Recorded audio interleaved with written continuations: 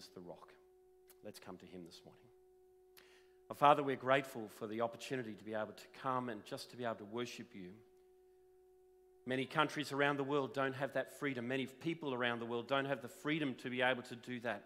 But Father, we can here, and we're so grateful for that. And we recognize, Lord, that we come here completely of our own volition, our own will. We're not forced to be here, Father. We're here because we long to be here today. And we believe, Father, that you have something you want to say to us. We look around the world and we see, Father, there's so many things that are falling apart, so many things that are tragic in our world. There are wars, there are rumors of wars, there is tragedy in all kinds of places. There are people living in poverty, people struggling with health issues, families that are devastated by the loss of a loved one, families, Father, that would love to be an extended family. We recognize this world is broken. It has been damaged because of our sinfulness and our brokenness ourselves. Well, we long for the day when one day you will come back and you'll take us home, and there'll be a new heaven, there'll be a new earth, there'll be an opportunity for us to be able to come into your presence, and there will be no more pain, no more heartache, no more tears, no more crying, no more death, no more separation. So, Father God, we come to you this morning, just trusting in you. We bring the needs of those around us to you. For those, Father, that are our loved ones that maybe are battling at the moment, those names that maybe nobody else knows, but we lift them up before you right now, at this moment, so that, God, you would touch their life, bring healing where that's necessary, bring comfort where that is necessary, and help them, Father, to know the love of God. I want to again, Lord, pray for our young families in our church this morning. The role of parents, Lord, is becoming increasingly difficult, and we ask that you would give wisdom and strength to those, Lord, that are seeking to raise up children. We ask, Lord, that they might honour you in the way that they do that. That there might be, Father, a strength beyond themselves as we seek to lead our children into a life that knows you and honours you.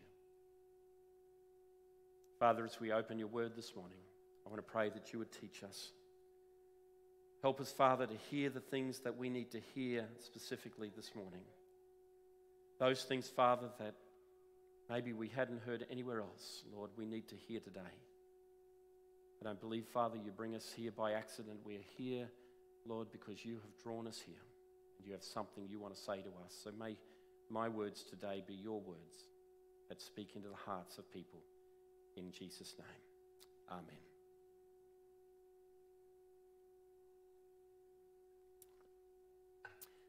Well, I want to take you to the scriptures this morning. We're going to be looking in Luke 18 in just a moment. But you know, the dedication of a baby is a very significant event. And today, Jared and Shani have brought their children here, and they've made some commitments to providing an environment where they have an opportunity to come up to know Christ and to respond to him. We've already talked about the fact that Jesus has a very special place for children. I wonder if we can throw that up on the screen. Thank you, Margaret. And in fact, he rebuked those who stopped them from coming to them. Who stopped them from coming. And when you think about how the disciples reacted with this, and we're going to read this passage in a moment, it's perfectly understandable because we do the same with our children. Sometimes we're having adult conversations and the children come along. My children are adults now, but when they were little, and they come along and there are conversations that adults might have that really don't have anything to do with the children. And so we kind of shield them from that, or we kind of push them away a little bit sometimes. They couldn't possibly understand what was being said, or they have no part in that conversation. And so I wonder whether that's the kind of thinking that the disciples had when the parents were bringing the little children to Jesus. And they were thinking, this is for adults. Jesus has come for adults. He hasn't come for children. And so he's kind of pushing the children, or they're pushing the children away and stopping them from coming to Jesus. I wonder whether they had decided in their own mind that Jesus was just for them. And these little children could have no comprehension, no understanding. They couldn't do it. So let's take a look at this story in Luke chapter 18, verse 15 to 17. It's just 3 verses. All right, we read this. One day, some parents brought their little children to Jesus so he could touch and bless them. But when the disciples saw this, they scolded the parents for bothering him.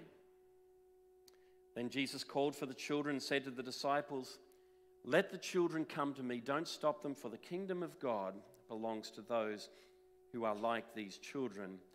In verse 17, I tell you the truth, anyone who doesn't receive the kingdom of God like a little child will never enter it. Have a look at that last verse on the screen. Anyone who does not receive the kingdom of God like a little child will never enter it. Sometimes in our role as adults, we've restricted the gospel to just people have knowledge and understanding, allowing it for people to, once they get old enough to understand, then the gospel is okay for them. And I've heard parents say to me, well, you know what, I'm going to let my little kids, they're going to decide for themselves when they get older. Ever heard that? Isn't it interesting? It's probably the only thing we actually let our children decide when they get older. We don't do it for anything else. Can you imagine saying to your children, well, actually, I'm not going to feed them. I'm just going to let them decide what they're going to eat. When they're old enough, and they'll eat when they want to, they can eat whatever they want to do. Wouldn't that be a great way of raising your kids? Or what if you said to your children, look, you don't have to go to school. You can decide if you want to go to school or not.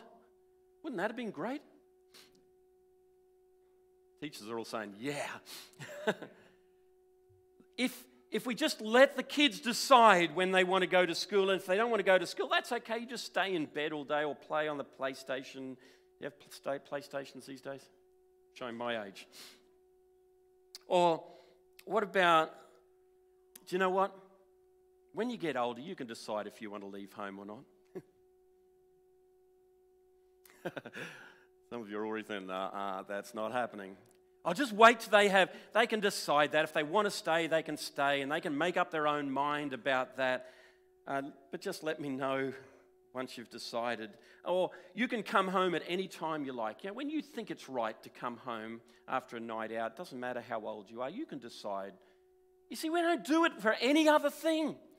But I hear parents say to me, well, I'll let my children decide about religion. I'll let my children decide those things when they get older, and we don't put any input into their life. And if you think about the absurdity of that, surely you want to give your children something that is wholesome, something that is holy, something that is good for them, and you want to give them a foundation for that. It doesn't force them to believe anything. It doesn't force them to make a decision, but at least it provides the environment for them, the foundation for them. Every person has to decide what they do with Christ. Every person has to decide what they do with Jesus. Every person has to make those decisions themselves. But surely we as parents ought to provide the kind of environment where they're likely to make a choice that is going to be wholesome for them and godly for them. I've done a lot of funerals over the last 30 years. I probably average a couple a month at the moment. I did one this week, and I shared with a lady. I didn't share with her. She was 90 years old. She died. But I was sharing at the funeral in Maryborough this week, and a godly woman. And we talked about the fact that life is so short, but eternity is forever. Surely when I raise my children, I want to help them to focus on something that is going to last forever rather than just the temporary of this life. Life is short. Eternity is forever. We have not exposed our children to Christianity when we're young, but we're quite happy for them to be exposed to every other belief that undermines Christianity. You can think about some of those. By the time they're 12 or 13 years of age, they've been exposed to everything else in the name of letting them choose for themselves, not realizing that the early years are the formative years for shaping their values. No wonder the ancient writer of Proverbs said this, and I read it in the dedication service: train up a child in the way he should go, and when he is old, he will not depart from it. It's not a guarantee that. In fact, if you look at the original writings of that, it actually says that train up a child in the way he should go, and when he is old, it will not depart from him, is the way that it's written. It will stay with them. It will be there with them. So here's why it's important that we make these commitments to our children, as Jared and Shani have done today. Here's why the gospel message is not only appropriate for children, but essential for children to be exposed to early. Here's the first one, and it's this. Margaret, can we just flick on that for me, please? All right, children can understand the gospel because the message of the gospel is simple. It's simple. Now, let me say this. Religion is complex, okay? Religion is complex. Christianity is simple. Religion is, here's a set of rules, and I've got to keep all these rules to please this higher being of some kind. So, and sometimes we kind of translate that into Christianity. We say Christianity is a religion. And so, if I'm going to be a Christian, I've got to stop swearing, smoking, cursing. I can't go to parties. I've got to dress a certain way. I've got to go to church every Sunday. I've got to pray. I've got to read my Bible. I've got to do all these things. I want to say to you, that's what makes Christianity a religion, not a relationship. Christianity is a relationship. Oh yes, there are some things we want to do, but we do it out of love because of a relationship, not because there's a list of rules that if I tick them off, I please this higher being in some way. Religion is complex. It's tough. You might have to pray 3 times a day. You might have to, not go to certain places, or you have to change your schedule to do all of those kinds of things. But Christianity is simple. It's simple. We walked away from a relationship with God thinking that we knew better. We lived a life of self-centeredness and sin. That's what our problem was. And God pursued us. He pursued us because He loved us and He wanted a relationship with us. So He provided a means for us to come back into the relationship with Him. And He gave us the gift of Jesus, His Son, and He says, here's the gift, all you have to do is receive it. Christianity is simple. And you'll notice in that, here we go, get the right one. You'll notice in that there's nothing about not swearing, not drinking, not smoking, not cursing, there's nothing there about going to church. It's simply about receiving a relationship gift. All because God loves us. Religion, it's hard work. Christianity is simple because it's a relationship. Now, we'll follow through on that just a little bit more. But it's not about keeping rules.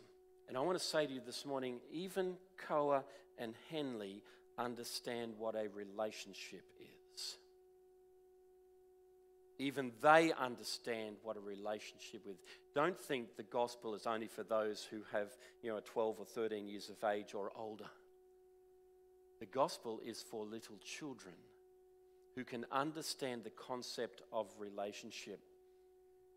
One of the things I love more than anything else is I look at every Sunday afternoon, generally, we get a video call from my son and daughter-in-law and my grandson and now my granddaughter. She hasn't video called me yet, but when we come on the screen and I see my grandson and he recognizes me and he goes, "Granddad," and there's something inside of me, even though we're separated by such a distance, but it's the relationship, it's a recognition of the relationship. Christianity is a relationship with God, not a list of rules that I've got to keep. The second thing that I want to share with you this morning is this, that children need to hear the gospel and know about Jesus because it's the only message of hope, of true hope, that they're ever going to hear. Children will be bombarded through their life with things that promise hope but only result in destruction and pain. And a look around the world shows a picture of hopelessness. I don't want to be too negative here, but every parent wants what's best for their children. Am I right? Of course they do. And every parent wants their child to invest their life in things that give them hope for a future and hope for a better life and a hope of getting ahead. And the world tells you the way you do that is you get a good education, you get a good job, you get a lot of money, you get a house and you get a car and you get possessions and you get all of those kinds of things and you keep fit and you eat the right food and you do all of those things and you'll have a good future. How many of us have realized over the years, us older folk, okay, that sometimes those things that we've invested our life in really don't matter? You can lose them like that. Some of you have lost your fitness.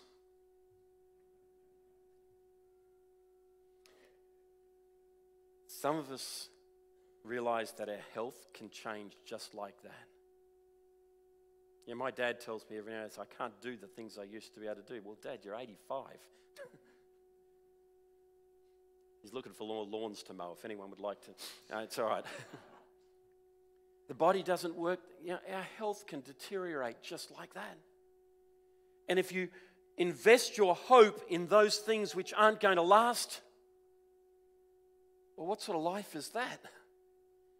Surely we ought to be investing our life in those things that are going to last forever. Surely we want our children to grow up. Do you know, everything that the world offers one day will fail us. Our health will fail, our good looks will disappear for some of you. And oh, I'm going to be in trouble today. What hope do you have then? Because nothing that this world offers actually has value of hope. The most hopeful people alive are not those who depend on what the world can give. The most hopeful people alive are those who've invested in eternity through a relationship with Christ. And I'm not talking about a wishful thinking kind of hope. I'm talking about a certainty, an assurance, a calmness, a sense of peace, that an assurance that we know it's true. We know it's true. Therefore, our children need to hear the message of the gospel. I can almost guarantee that there's not a parent alive here today who has as their ultimate dream for their child that they be rich, or they be good looking, or they live in a big house, or they drive an expensive vehicle. There's not a parent here today whose ultimate dream for their children is that that's what they'll have. When I talk to parents, often their dream for their children generally fits into two categories. One is they want them to be healthy and happy. And secondly, that they'll find fulfillment and satisfaction in the job that they have. And many parents say, you know, I don't mind what my children do as long as they're comfortable, as long as they're happy, as long as they've got the things that they need, you know, to actually live that kind of life. It's not about the things that the world offers. The only way that can really happen is if their hope is something other than what the world offers. And the hope for what the world offers pales into insignificance with the hope of what Christ offers. The gospel, the message about Jesus, brings hope. Jesus said this in John 14:27. He said, "Peace I live with you, my peace I give to you. I do not give you as the world gives. Do not let your hearts be troubled, and do not be afraid." Again in Mark 8:36, what good is it for someone to gain the whole world, yet to forfeit his soul? And I want to say that's the message we need to be teaching our young people. Get our values out of this world and our values into another world. Because that's what's going to last. See, life is short, but eternity is forever. There's a third truth in this passage. So unless we as adults receive this message like children, we'll never enter the kingdom of heaven. Verse 17, I tell you the truth, anyone who doesn't receive the kingdom of God like a child will never enter it. Matthew's gospel puts it this way, truly I tell you, unless you change and become like little children, you'll never enter the kingdom of heaven. Normally we would think that should be the other way around. Children should become like their parents. Children should become like adults. But not here. If you want to enter into the kingdom of heaven, you've got to become like a little child. In fact, the kingdom of God is different. It's an upside-down kind of kingdom. Now, those who've been a part of this church over the years would have heard me talk about this before, but, the kingdom of God is upside down. It doesn't make that kind of sense. Jesus said, if you want to be great in the kingdom of God, you've got to become the least of all. If you want to lead, you must become a servant of everyone. The first will be last, and now, unless you become like a little child, you can't enter the kingdom of heaven. It's an upside-down kind of kingdom. The values and the perspectives of this world are in opposition to the values and perspective of the kingdom of God. And by the way, let me just outline a couple of things that Jesus means by this. Firstly, he's not saying that if you're an adult, you cannot enter the kingdom of heaven. There are many people in their adult life who've understood the truth of the gospel and made a decision to follow Christ. He's not saying that you have to be immature to enter into the kingdom of heaven. And by the way, he's not saying you have to act like a little child. Okay? So stop it. There's much more than this. One of the things that struck me this week, we have this little granddaughter who is just a week old, and she is the tiniest little thing. I mean, I know Noah was that small as well, but she is just so tiny, and she's helpless. She can't do anything. Why bother? No.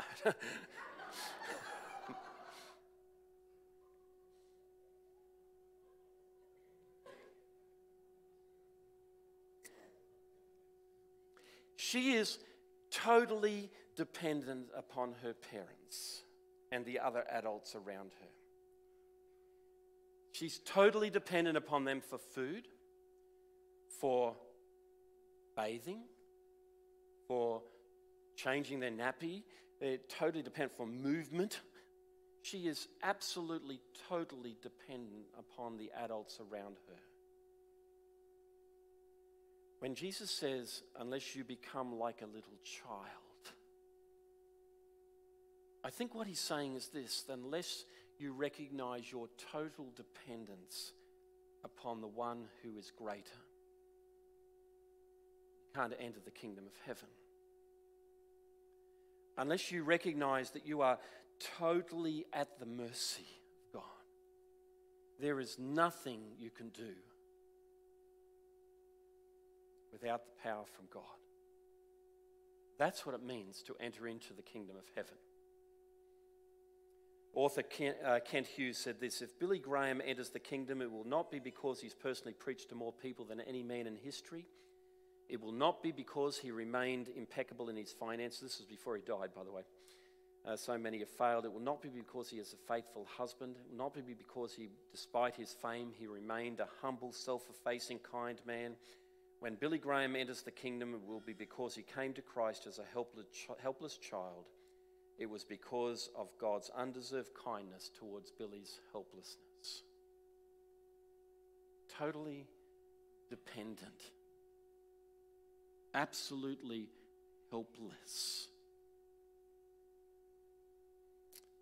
So what Jesus does is he reconnects reception in the kingdom of God with the child's attitude. Humility. Recognizing you can't get there on your own. And as we wrap up, let me just share with you very briefly 4 characteristics of children that I think we need to adopt.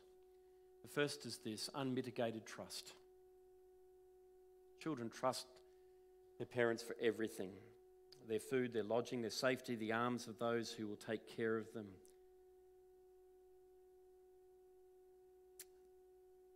Those who receive the kingdom like a little child have that saving element of faith, that complete trust in God, unmitigated trust.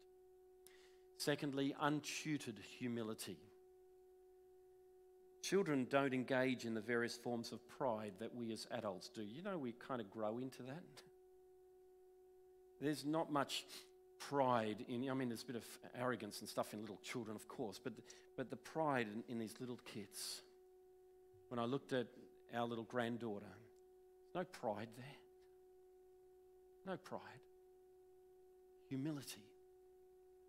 Untutored humility. A child doesn't battle self-righteousness in coming to Christ.